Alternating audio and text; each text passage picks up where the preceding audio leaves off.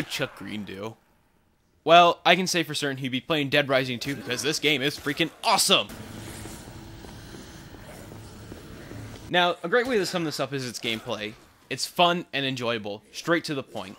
Capcom has made a big focus on just killing zombies in a big environment rather than story with zombies. Such things have been improved as the number of zombies and the fact that you have the mall open to you. If you can call back to the first one, the mall was a bit more closed off and places opened up as you progress through the story. This time it feels like the other way around, where the majority of the malls opened up to you. Some areas open up through the story's progress, which don't really offer a whole lot, so it's not like a big deal if you don't go through the story.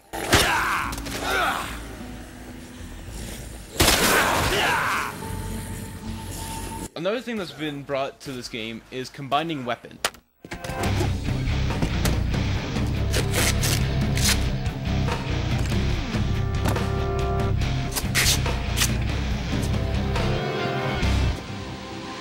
This is hilarious, just seeing what weapons you can combine with, because half the stuff that they show you, you don't even think about combining half the time. Things like the paddle saw and a spiky batter in there. You got this bucket drill thing that like destroys zombies' heads.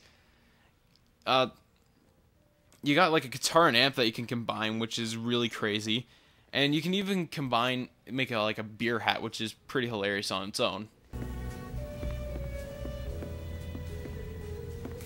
The story this time around feels a bit more believable than the first one. Chuck Green enters this thing called Terror's Reality. It's a game show where these guys have taken advantage of the zombie scenario and made it so people go in, kill zombies to win money.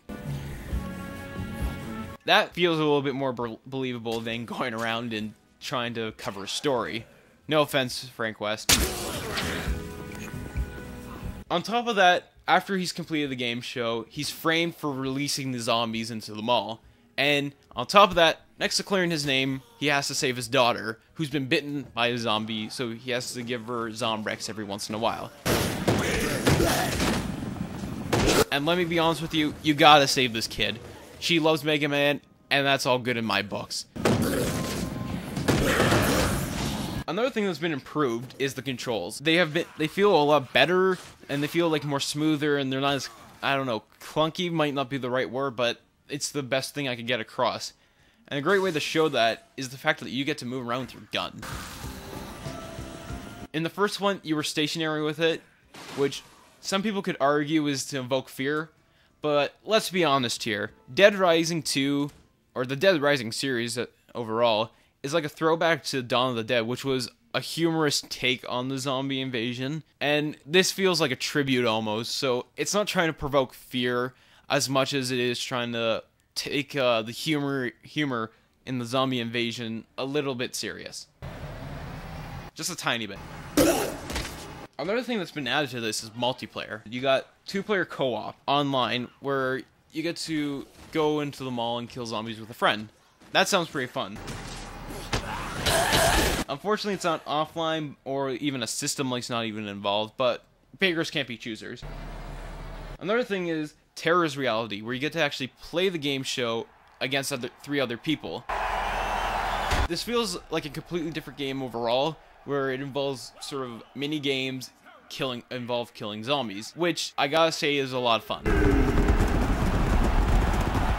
Overall, I'm gonna be giving this game a 9 out of 10. It's fun and it's enjoyable, but you know, it feels like they could have done maybe a system link or offline multiplayer for some of the things, and maybe adding 2 more players to the multiplayer co-op would have, you know, been a little bit more fun. Because, you know, 2 is fine, but 4 is a freaking party, is how I like to put it. But nevertheless, it's a fun and enjoyable game, and if you love just killing zombies, this game is meant for you. This game is fantastic.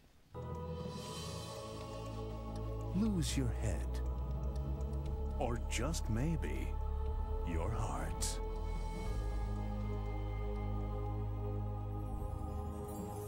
Open yourself up in Fortune City.